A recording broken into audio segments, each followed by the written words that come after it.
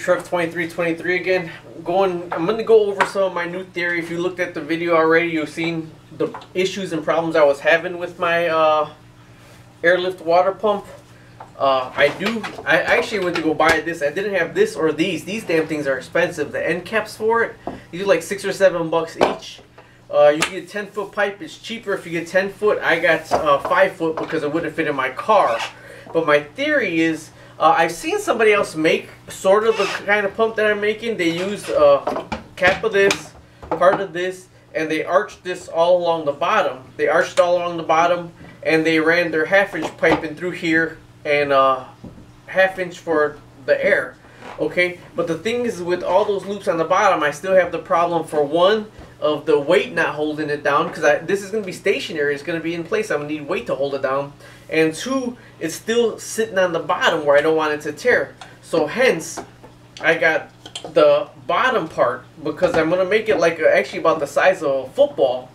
And then I got another tool here that I got from the outside. It's a brick I put down, that this is going to be actually glued together on the inside of it to keep the weight down, because with the 1/2 inch, with the air kept filling in, it would try to go up, and then when it burp, it would go down or try to go up. So this right here is actually going to be at the bottom of the 1/2 inch pipe, and it's going to be with the regular door drill. I'm going to drill all the way around the 1/2 inch pipe. If you need to learn how to work with PVC, I got a video up also learn how to work with PVC, because you are going to need the two the cement and the cleaner and the cement.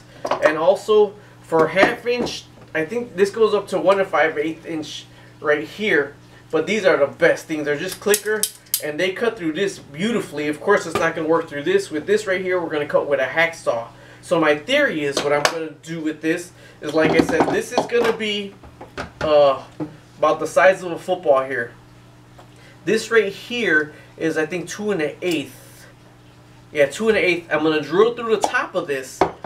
Now, I don't have a small enough one for the 1.5 inch pipe, but this is big enough for the coupling, because I'm going to go on the inside of this with 1.5 inch pipe, and I'm going to put there has to have a coupling to go down to 1/2 inch. So inside of the pipe, it's going to go down to 1/2 inch right here, and the 1/2 inch is going to connect to this out to where I need it to go. Bottom part is going to be on, and I'm going to have holes drilled completely around this with the weight in the bottom. Now this is going to be inside of here, and then actually I'm just going to drill with the 7/8 inch pipe through the side of this and through the side of this. So this is going to go in here, this is going here. I am going to use some plumbing cement. I know that's not the proper way to do, but it's going to be snug enough where I shouldn't get any air leaks. And then out the side of here, I'm going to have a male end, so I can go ahead and hook up my air line. So my air line is going to come through here and actually be in the 1.5 inch in the bottom part of it where the air bubbles are going to go, but it's going to go down to 1/2 inch. Now the 1.5 inch wouldn't lift it all the way out. I'm hoping with just a little spot with the water in here that it's going to be able to shoot a little bit more volume through the 1/2 inch pipe. So as I'm going step by step to get together, I'll take some pictures, and then hopefully in the final end we see some water moving. Alright, thank you. Bye-bye.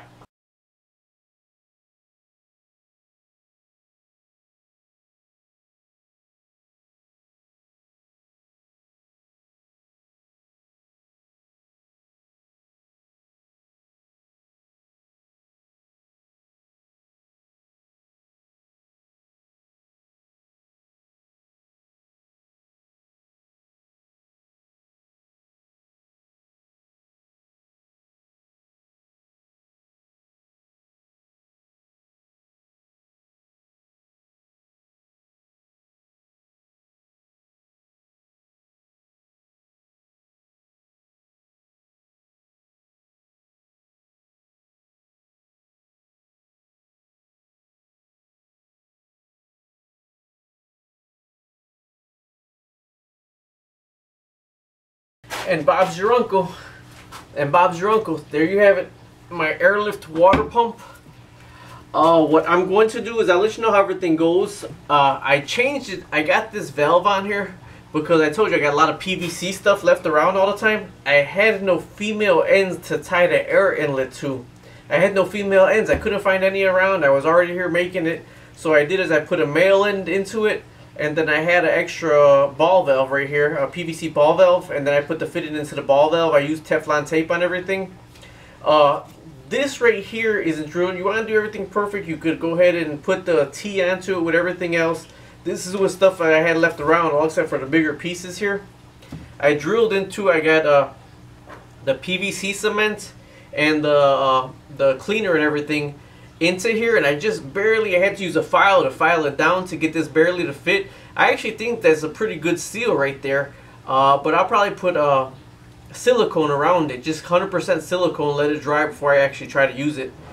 This right here goes into the 1.5-inch pipe that's inside of here. That's one thing that I really couldn't seal too good, so I did put a lot of PVC cement in it when I put them together, and I let it sit there for a while. I'm going to sit there a little bit longer, but if it does leak, this is the one that I want sealed, because if it does leak, the 1.5-inch pipe is inside of this tank. Little extra thing I didn't drill any holes in the bottom. I know people say, well, you want the sediment all the way off the bottom. I didn't want any jagged parts in there because I didn't want to any puncture or put any marks in the pond liner. So I did do the holes, 2 1/8-inch holes around here. But then when I had my 1/7 in anyways, I just went all the way around here. There's going to be enough water. Now water's like air. You know, if you try to seal a water air leak, I mean, or a water leak or air leak, it just gets through there some way, somehow. So I'm believing that this is going to be enough holes in the bottom.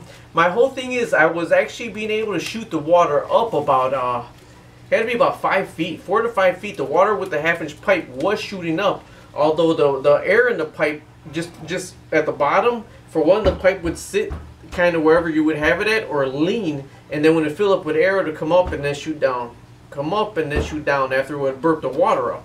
So I put this in because I'm going to sink this all the way to the bottom. I might put a brick around it. It should sit pretty good though where I'm going to have it.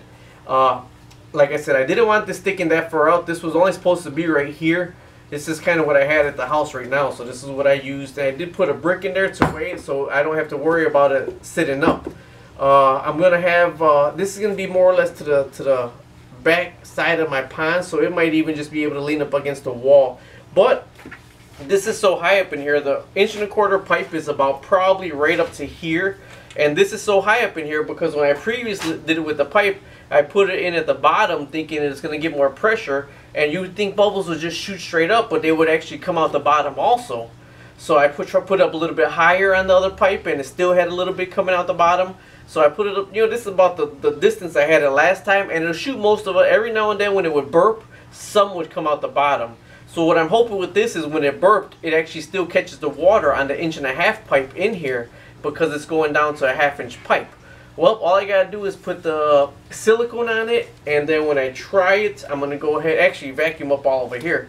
Probably won't be done today, I'll tell you the truth.